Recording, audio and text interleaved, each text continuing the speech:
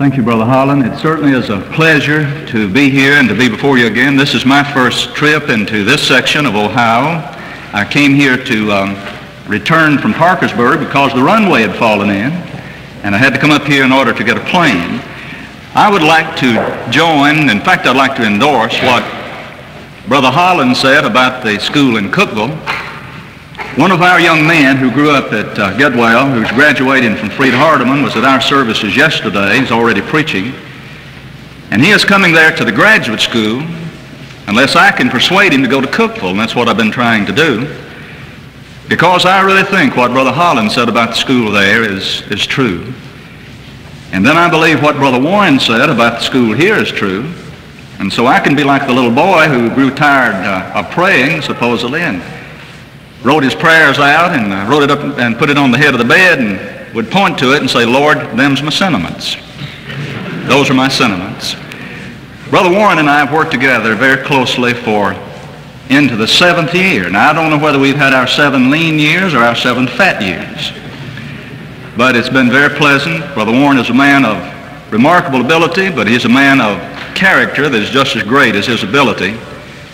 And certainly, you're fortunate to have him and these other men that have been mentioned here before. Now tonight we're discussing an emotional issue, but a real issue, a live issue, and one that is calculated to be one of the big problems, and not to be, it is one of the big problems facing us. And you know, brethren, I really believe that we have seen only the tip of the iceberg.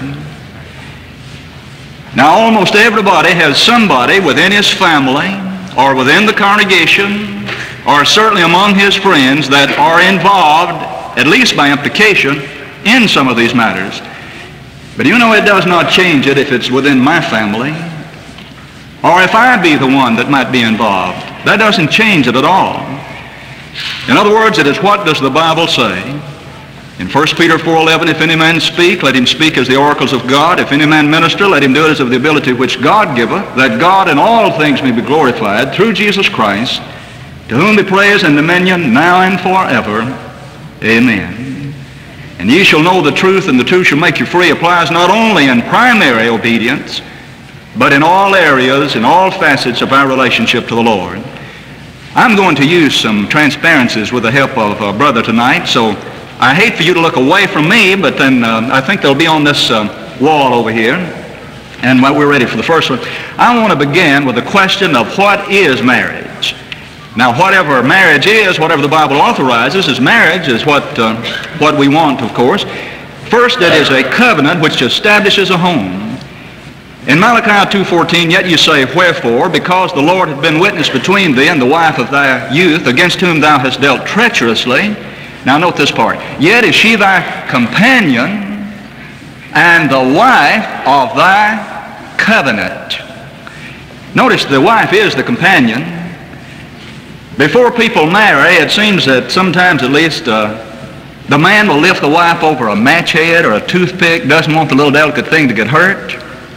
And then after they've been married for 15 or 20 years with 8 or 10 children, one under each arm, will allow her to climb a 10-rail fence and yell, come on, slowpoke, what are you waiting for? Yet is she thy companion. Brother Guy in Woods was visiting in Palestine, or told about a man visiting in Palestine, an American. He saw an Arab going down the street riding a donkey, and behind him, his wife and children. In this case, I suppose he had only one. And so the American asked what was a perfectly logical question, he thought. He said, why is your wife not riding? And the Arab gave what he thought was a logical answer, I suppose. He said, 'cause she ain't got no donkey. I think that'd be a pretty logical explanation. But she is thy companion. But notice, and yet is she thy companion and the wife of thy covenant. You remember in Matthew 19:3-9, and there came Pharisees unto him, and trying him and saying, is it lawful for a man to put away his wife for every cause? Both without and within. Today we have people who are just about to take that position, and some of them I suppose have. And he answered and said, have ye not read? We could just get people to read and believe what they read, rightly divided. It wouldn't be difficult at all. It's these emotional things often that enter into it. Have you not read that he who made them from the beginning made them male and female? and said, for this cause shall a man leave his father and mother, and shall cleave to his wife, and the two shall become one flesh, so that they are no more two, but one flesh. What therefore God hath joined together, let not man put asunder. Now you'll notice he said he made them male and female. I was in London in 1967 and going down Piccadilly Street and some of those streets, and the wind was blowing, and walking along behind boys and girls, men and women, especially young men and women, hair flowing in the breeze. There are times I couldn't tell whether I was walking behind a man or a woman, a boy or a girl. And I told my wife and daughters when I returned, I said, that will come to America.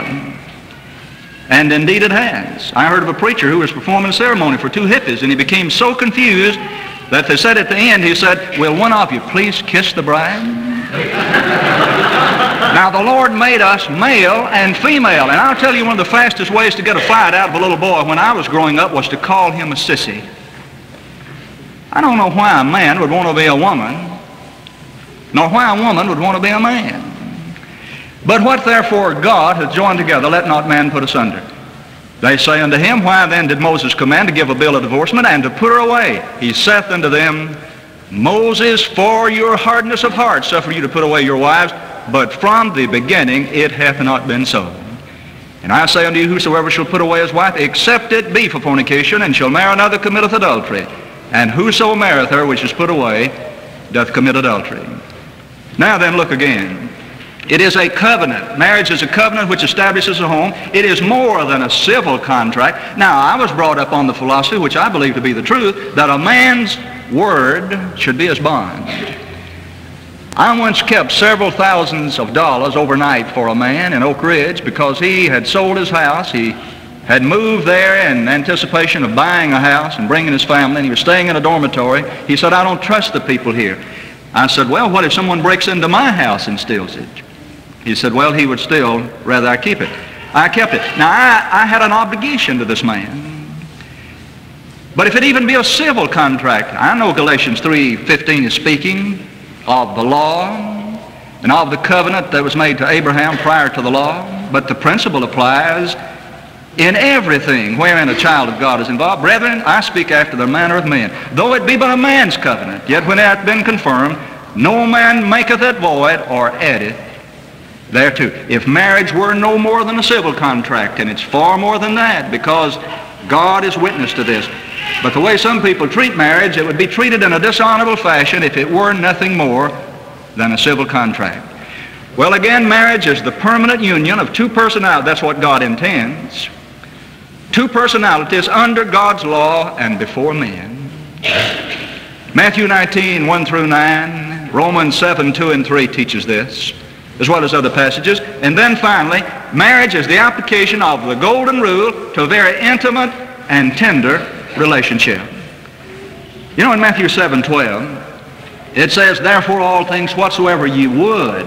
You know, we sometimes have it worded, do unto men or others as they do unto you. Well, that is not what that passage says. Some people mistreat you. You're not to mistreat them. Therefore, whatsoever you would that men, and that's the key, you would that men should do to you, do even so unto them, for this is the law and the prophets. I heard of a couple who had grown quite elderly, and the gentleman decided that he had not been as tender and thoughtful of his wife as he should have been. So he decided that he at least would try to make amends. And so that evening, they were sitting around the fire, and he said, Ma, I am proud of you. She said, eh? He said, I am proud of you. She said, I'm tired of you too. Well, we are to have a tender, intimate relationship in marriage. Could we have the next one then?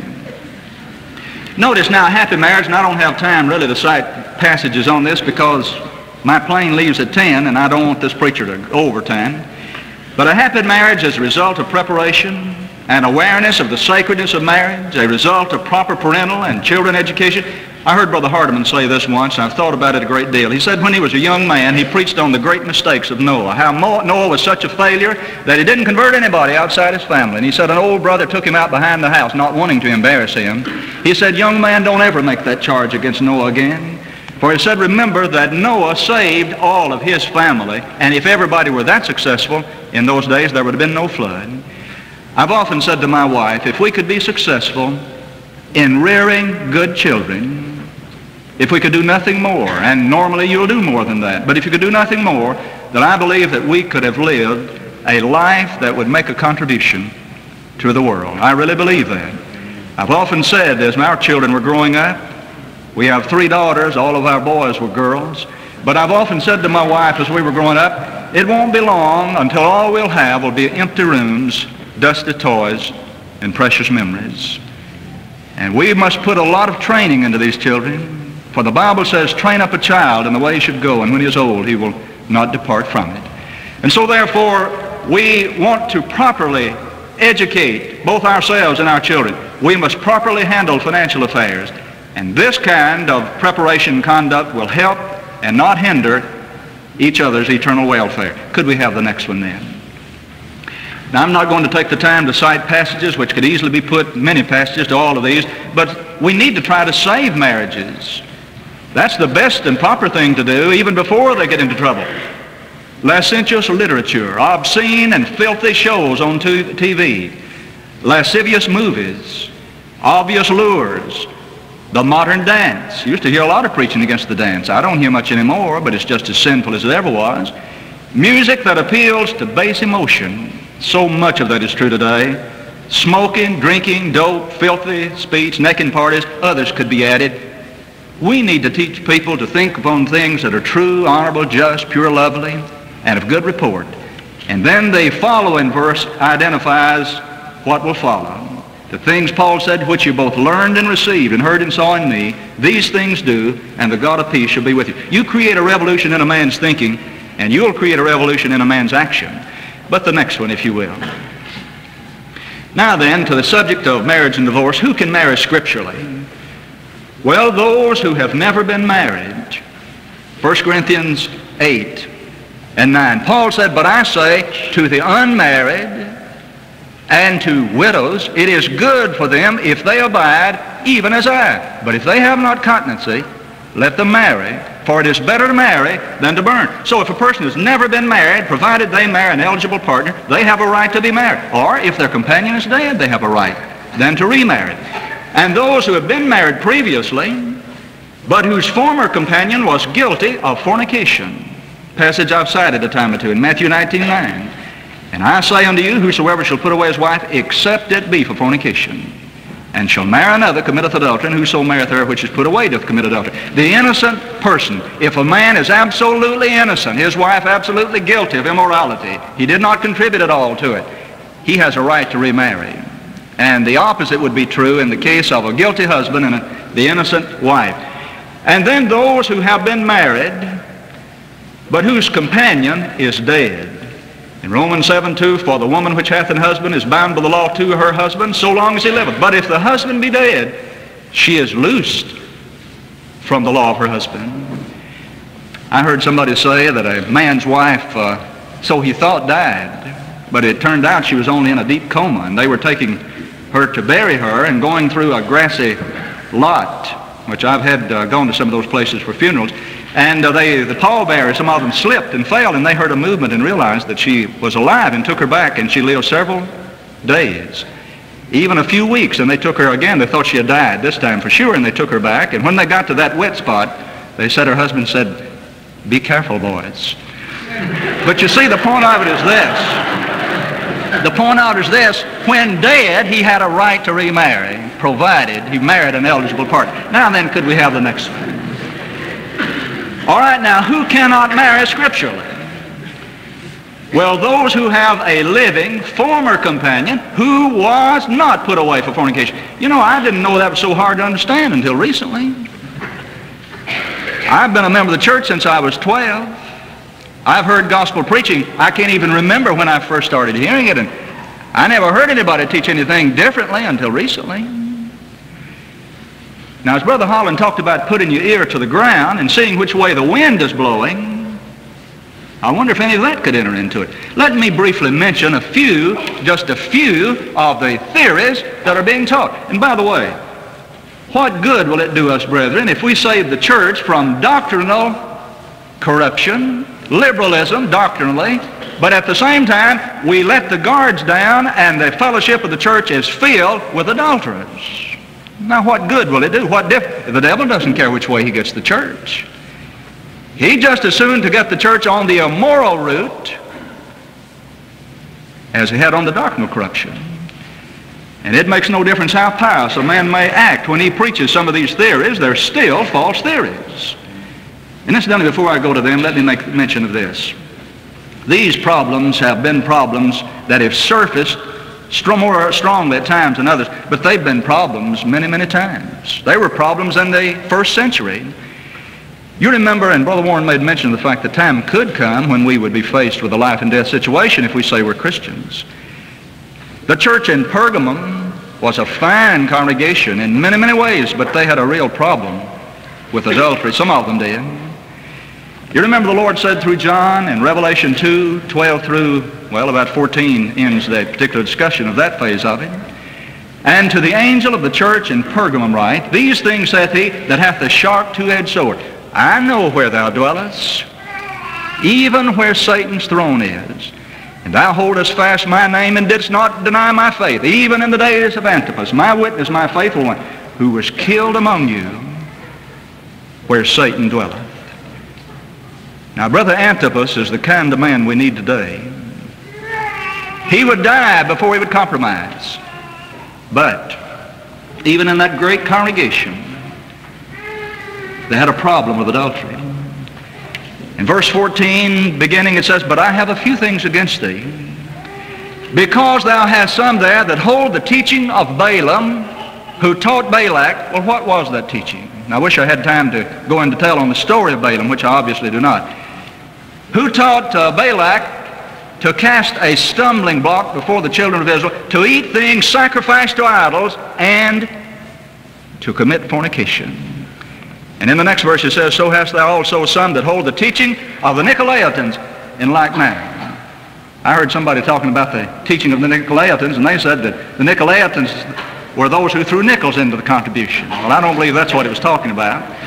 They were people who taught idolatry and adultery, from the best I can gather, and what I've read about it, were matters of indifference. That Christianity gave you license to sin. You know, Paul talked about such men in Jude 4. He said, for there are certain men crept in privily, coming from a word that means to creep in by the side door, and that's the way the devil normally does it. He crept in by the side door and coffee cup people into atheism. That's what he normally does. He doesn't come out and tell you what he's going to do. But he said, even they who were of old written beforehand unto this condemnation, ungodly men, turning the grace of our God into lasciviousness, and denying our only Master and Lord, Jesus Christ. Paul dealt with that same kind of sin in Romans 6:1. What shall we say then? Shall we continue in sin that grace may abound?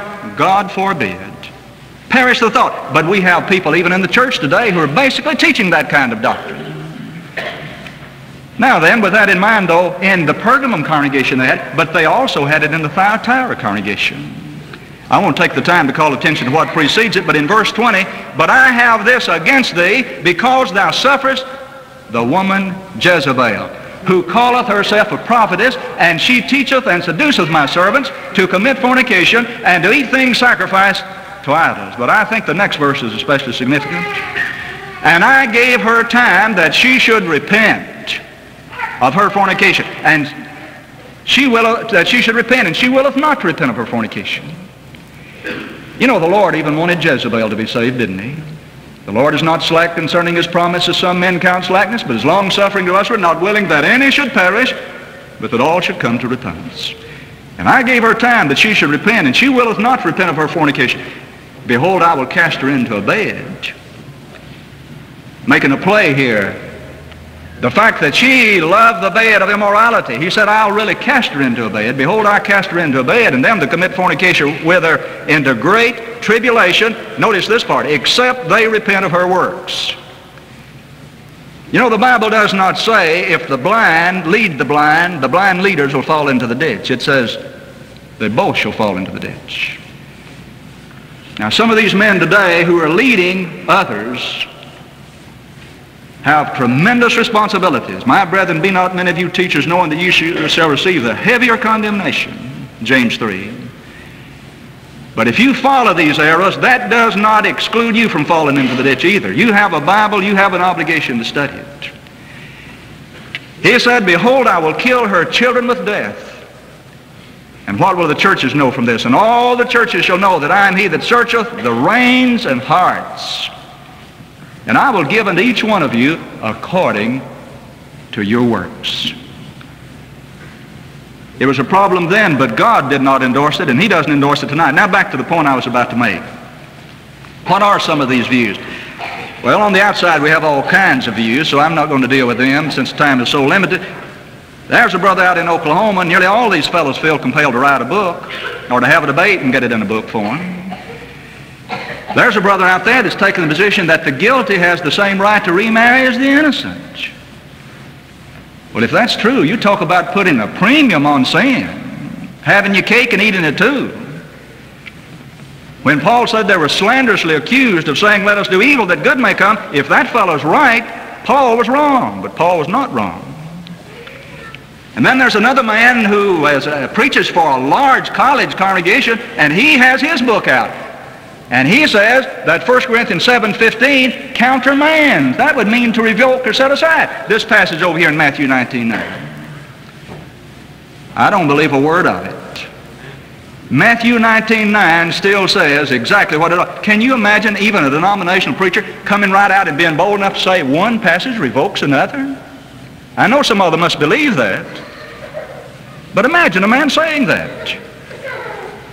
And then there is another view that says, and this man has twice defended this false view publicly with faithful brethren. He says that it is scriptural, that one can be unscripturally divorced and unscripturally remarried, and he can stay in that situation without further sin. That is, with God's approval. Now let's think of that a moment or two. Suppose that you might say a man can be unscripturally baptized. It's really not a baptism, but sprinkled and poured. And he can stay in that unscriptural relationship, whatever denomination that put him into, and do that with God's approval and without further sin. Can you imagine anybody advocating such a view? Now the man would say, perhaps, that's different, but I'd like for him to show where it's different. I've talked with a number of Christian church preachers and discussed with them, and when I would ask them, do you bury or sprinkle or pour? They've all said that we bury. Some of them are so liberal now they would sprinkle or pour, but the ones I've talked with said they bury. I've asked, well, why do you do that? The Bible does not say, thou shalt not sprinkle or pour. They say, oh, it says a burial, and that excludes sprinkling and pouring. Well, I always say then, you know, the Bible says sing, and so that excludes instrumental music. They say, oh, that's different, but I've never found one yet who could show where it's different. Now listen, if you can be unscripturally divorced and unscripturally married and stay in that unscriptural situation, that's what it amounts to. Why can't you be unscripturally baptized and stay in that unscriptural baptism with God's approval? But here's another. Now we have another man who's been a great man in the cause of the Lord, and I have no ill will toward anybody. But I don't think you had me up here to talk in generalities. Paul said, having therefore such a hope, we use great plainness of speech, 2 Corinthians 3 and in verse 12. Another man who's been a great fighter against doctrinal liberalism, done tremendous good, but now says Matthew 19:9 applies only to the members of the church. A covenant passage. So he says. Now, brother, you see, Fuquay took the position a few years ago that the alien sinner was bound only by the civil law. This latter view that I'm now mentioning is only a modification of that, but I haven't found anybody in years who say they believe Brother Fuquay's position, but a lot of them do. You can tell by the arguments. I think Brother Warren did such an outstanding job in that debate that there are people who don't want to admit they hold to it, but you watch the reasoning and see. But according to this man, he says, and then I'll talk just a little bit about the Fuquay position, but he says that this is a covenant passage. And it tries to connect 1 Corinthians 7, 10 and 11. But unto the married I give charge, Paul said, yea, not I, but the Lord, that the wife depart not from her husband. But should she depart, let her remain unmarried, or else be reconciled to her husband. And that the husband leave not his wife. Now I raise the question. Paul said, but unto the married I give charge. Yea, not I, but the Lord. Now tell me what the Lord said about it up here in Matthew 19:9. You know, the Lord used the word whosoever. And I say unto you, whosoever. Marriage applies both to the saint and to the sinner. You know, I've thought of several things along this line, and one of them is this. If Matthew 19:9 just applies to the saint, to the Christian, and if you cannot use that to condemn fornication in the non-Christian, pray tell me what passage you're going to use. You certainly couldn't use Matthew 5:28 through 31 and 2, could you? Jesus said that during that same period of time. Brother Robert Taylor and I were talking about this matter this afternoon, and it certainly is something that I think many people who advocate these views have not thought about, and certainly might not even advocate, but I believe it's a consequence of their doctrine.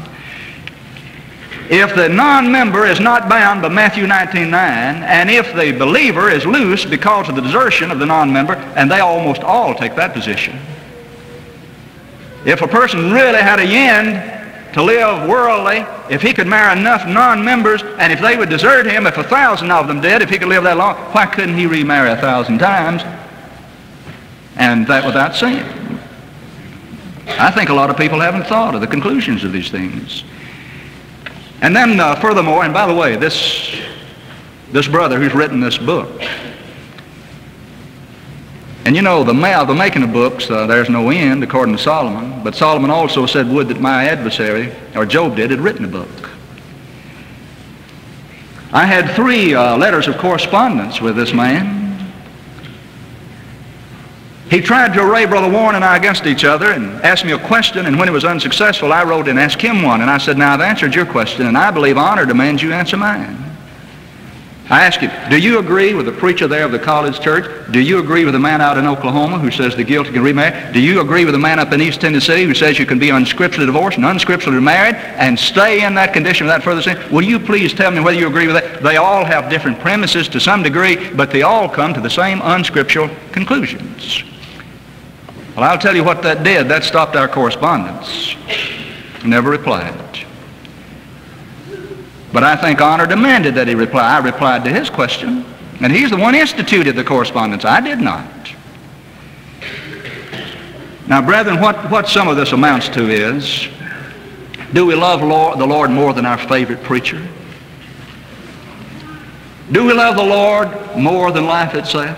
Do we really want to go to heaven? Well, who can remarry?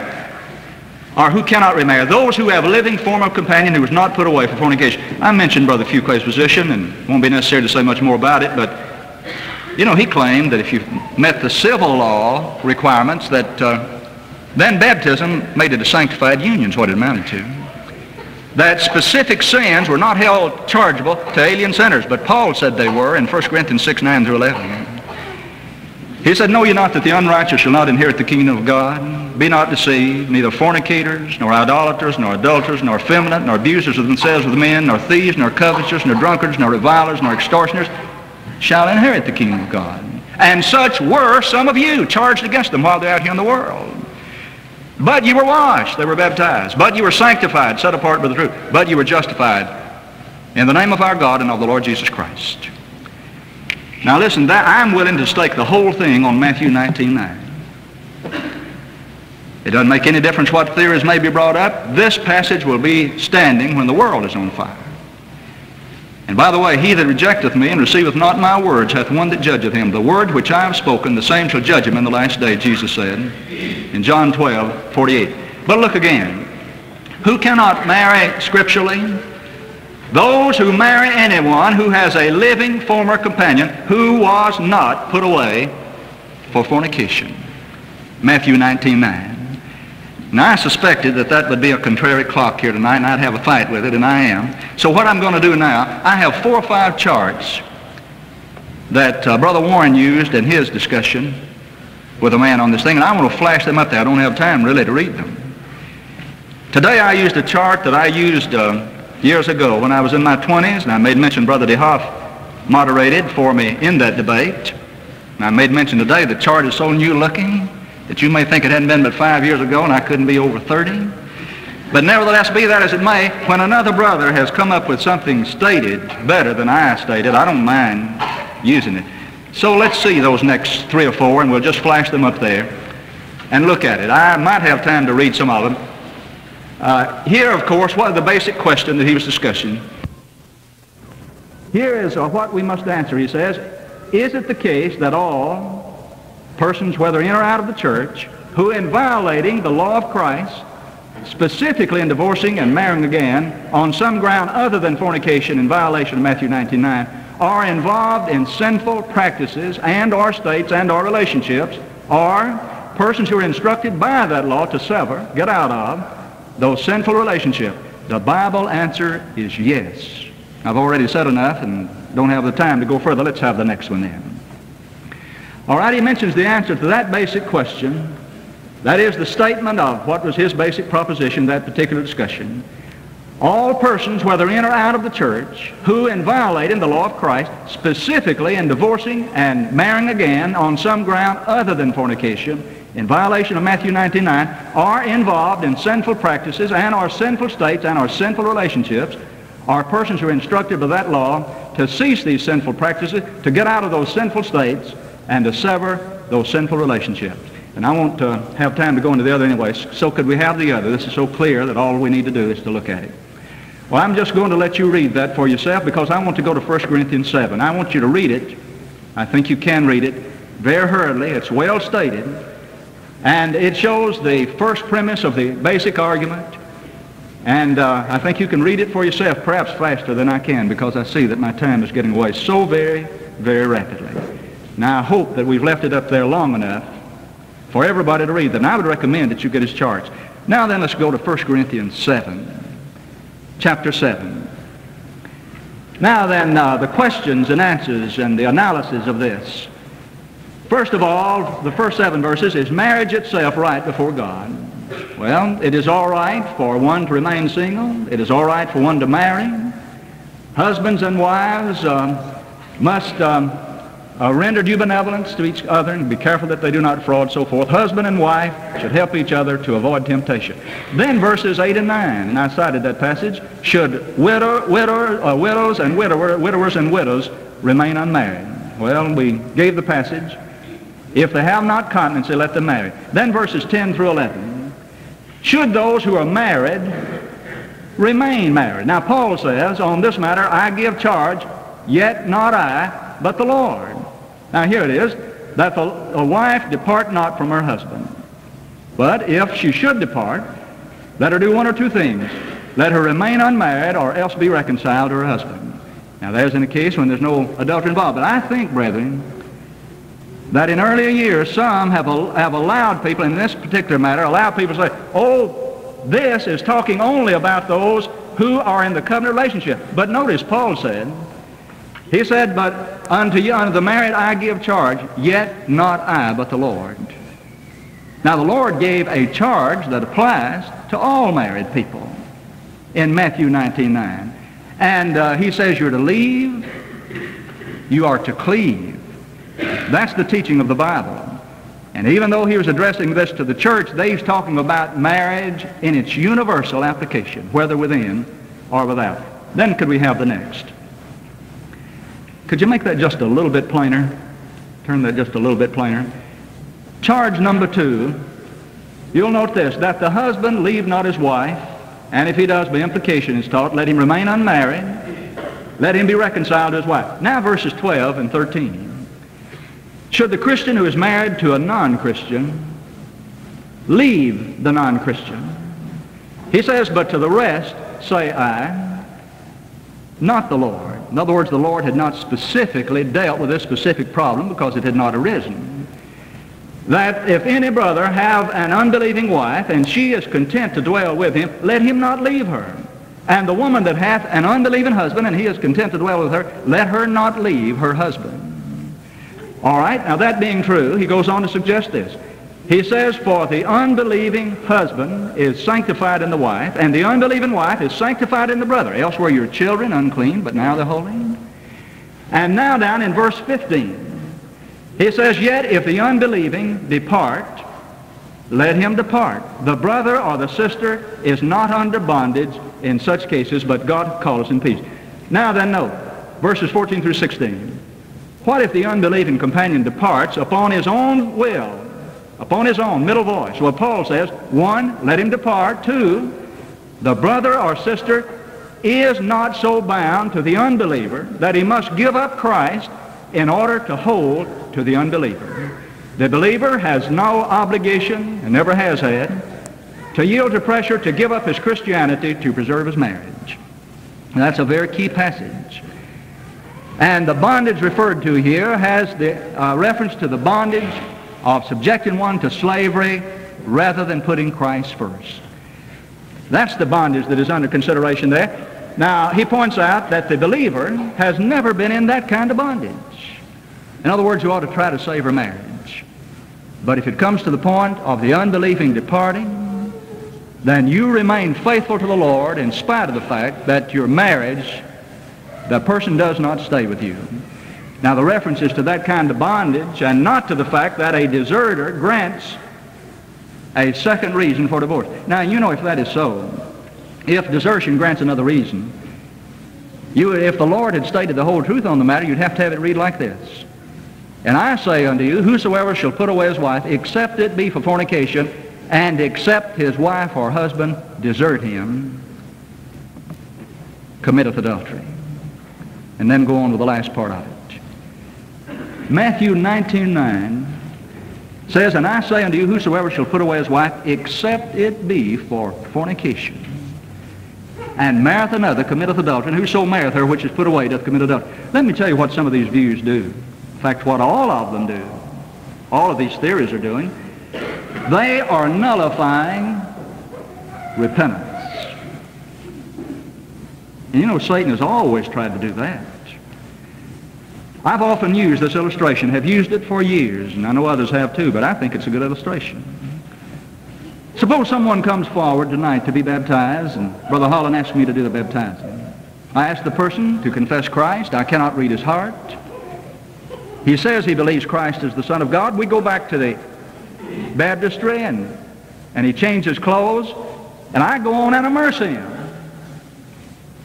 It wouldn't be a baptism as I'm going to describe it, but I put him under the water. And after he comes up out of the water, I look, and my watch has been gone 3 months, and I say, well, wait a minute, you have my watch. And he says, oh, no, I don't. I stole that watch 3 months ago.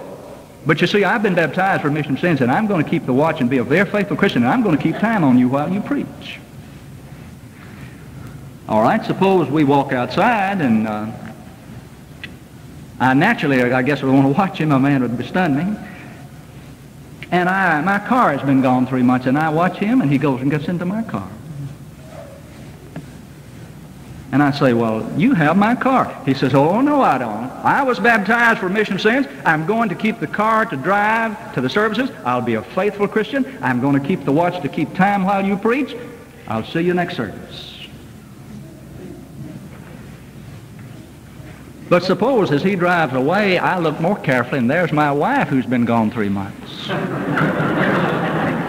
And I say, now, wait a minute. You not only stole my car, my watch, and my wife, and he slows down enough to yell out of the window, says, oh, I know I stole the car and the watch and the wife, but I have been baptized for remission of sin, and I'm going to keep them all, but I'm going to be a faithful Christian. I really think I would insult your intelligence if I were to argue that much further. Now, both John the Baptizer and Christ, John the Baptizer and Paul, rather, said we're to bring forth fruits worthy or meet for repentance. Now, by nature, I'm tender-hearted. If the Lord allowed me to make exceptions where he has not, I think I know what I would do. I know some people whose situation breaks my heart. But I'll guarantee you there's nobody in my family or among my closest friends who's ever heard me preach long that thinks that I would, because my relatives are there in any doubtful state, would think I would preach less plainly. I think they'd say I preach more plainly when they're there. And it's not because I do not love them. It breaks my heart. But I'll tell you, whatever we have to give up to go to heaven is worth it, no matter what it is. And I'll tell you, brethren, the years are passing. It used to seem to me that Christmas came every 2 or 3 years, and now it comes every 3 or 4 months. Time is passing. It won't be long till all of us will be standing before the throne of God. And we'll be given an account. The Bible says in Revelation 20 and 12, and I saw the dead, small and great, stand before God, and the books were open, and another book was open, which is the book of life. And the dead were judged out of those things which are written in the books, according to their works.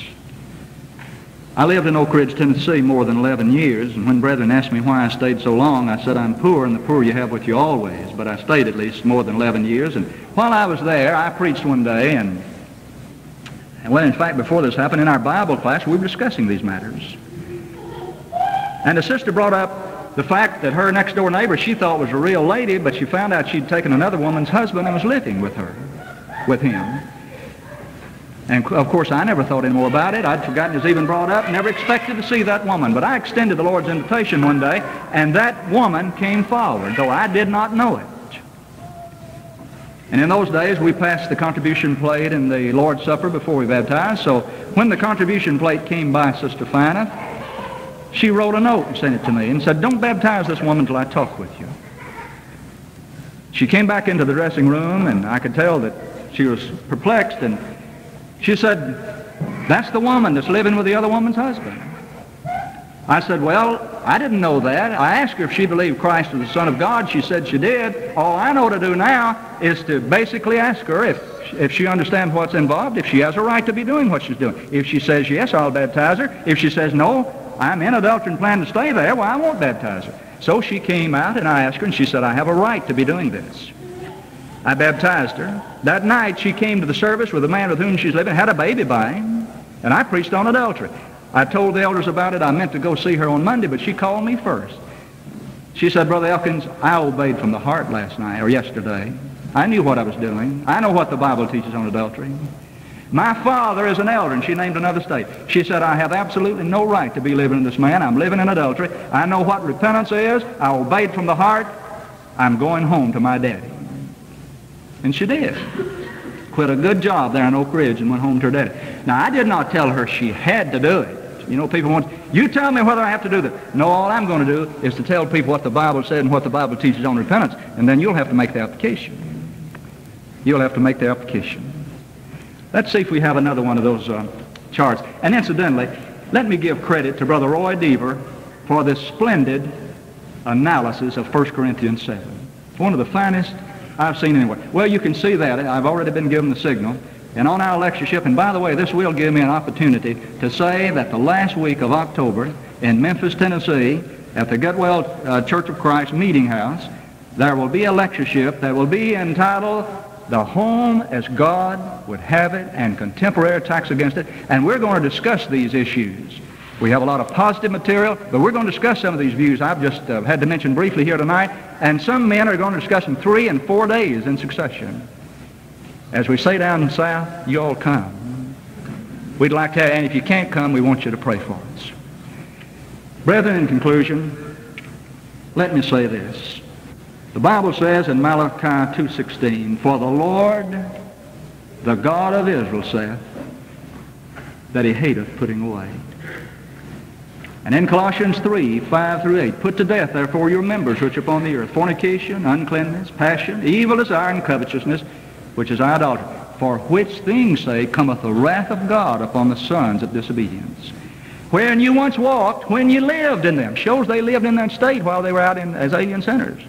But now do ye also put off all these. Thank you so much. May the Lord bless you, is my prayer.